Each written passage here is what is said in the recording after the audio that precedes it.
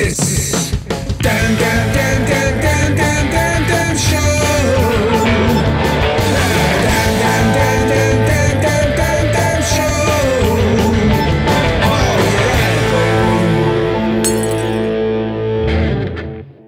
yeah. In and all, PG here again. Tonight I'm going to go at Jeckyll and Hyde from the Black Album. Surprise, surprise. It's a great song to play bass to because it's so fluid. There's so much space in it. It's got that kind of like real nice Uchi feel to it. I'm going to play this on a fairly new acquisition of mine. It's a 1977 Rickenbacker 4000.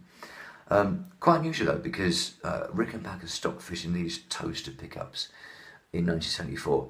I have it on very good authority that this was a factory fitted job, custom request in 77. They had a bunch of these left over, and they kept kind of like eking out of the next 4 or 5 years, 3 or 4 years anyway.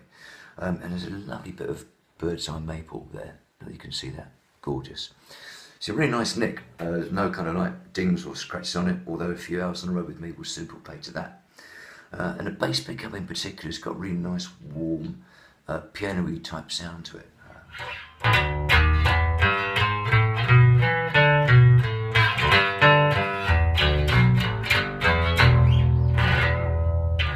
Rather nice, I'm sure you'll agree. I'm going to use the usual kind of double pickup combination to give it a bit more bite with this. When this was recorded, I used shed loads of compression. I do like a bit of compression on the bass. I haven't got one here, so it won't sound quite as tight. But we'll give it a go, see how far we get without making a mistake. He said hopefully. All right, click to go.